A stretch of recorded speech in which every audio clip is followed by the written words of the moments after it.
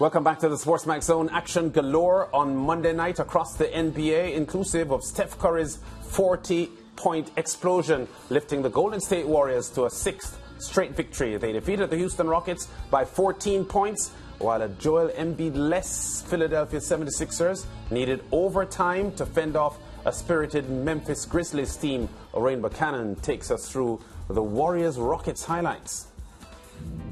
Western Conference second-best team Golden State Warriors were on the road to face a young Houston Rockets. That meant one thing: league MVP candidate Steph Curry versus, well, everyone on the Rockets team.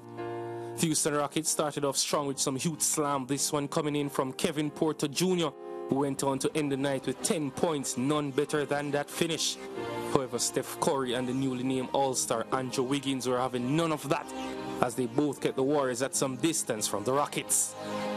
Over in the second half, Klay Thompson went into his bag of tricks, showing his versatility with a tough finish. Call that an and one. Steph Curry, who oftentimes makes his defenders look stupid, lived up to expectation, putting defenders on skate. Even with a jump ball, he wins it, then he drills it. 40 points on the night, his sixth 40-point performance this season, as the Warriors came away with a 122-108 victory. Steph Curry, in his post-game assessment, spoke on how he gets criticized whenever he has an off night, contrary to the one he had last night.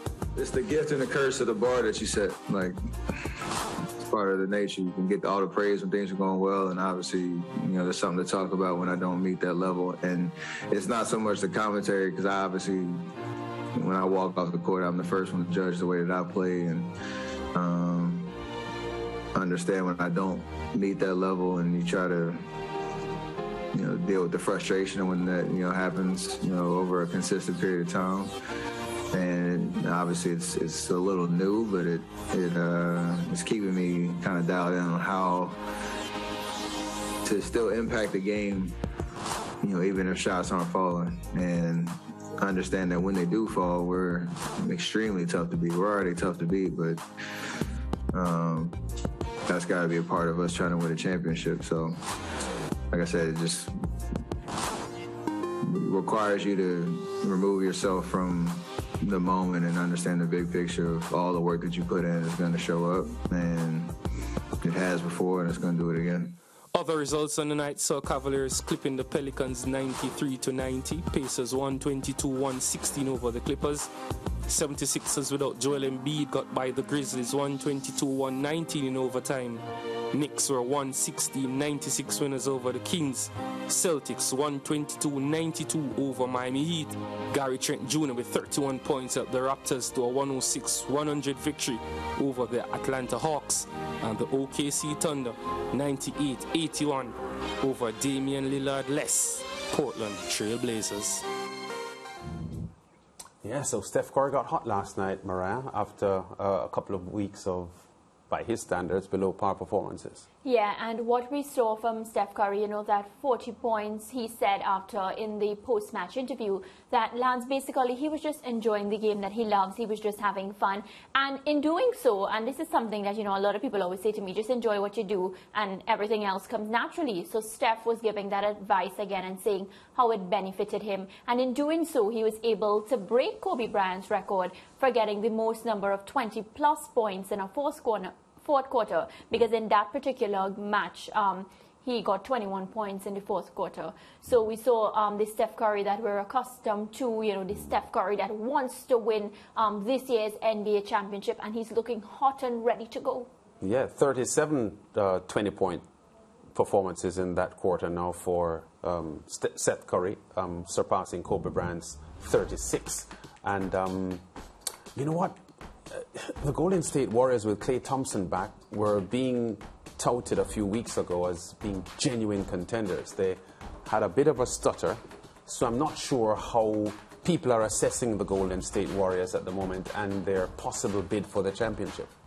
I think people know that once Steph Curry is hot, and of course with the assistance of Klay Thompson, they are actual real title contenders, and more so this season, Lance, especially because all the other teams that were supposed to be actual title contenders when you see them together, they're not looking hot as we expect them to be. The Lakers, they were amazing last season. This season, it's not the same 100% Lakers that, everybody was fearing. And now when you go up against them, you know they would beat them by a massive margin and all that. We're seeing a different level of basketball from the rest of the teams.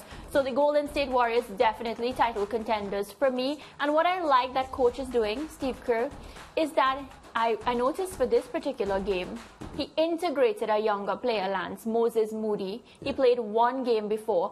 And I get the sense that he already knows that he's going to need these youngsters to come in and step up for the team on certain days and whatnot. And what Moses did is he came right into the A-team setup, Lance, and he was brilliant. Like, he's a player now that I want to start following because I got the sense that, he's ready for that level. Yeah, I heard you just now referencing teams that were expected to be hot and not exactly being like too my hot. team. And I want to find out why you didn't mention the Brooklyn Nets, because as you made the point, as I heard you going in that direction, I expected you to highlight the Brooklyn Nets as being one of those teams, and you didn't. And maybe that was deliberate, and it has nothing to do with me supporting the Brooklyn Nets. Let me just get that clear.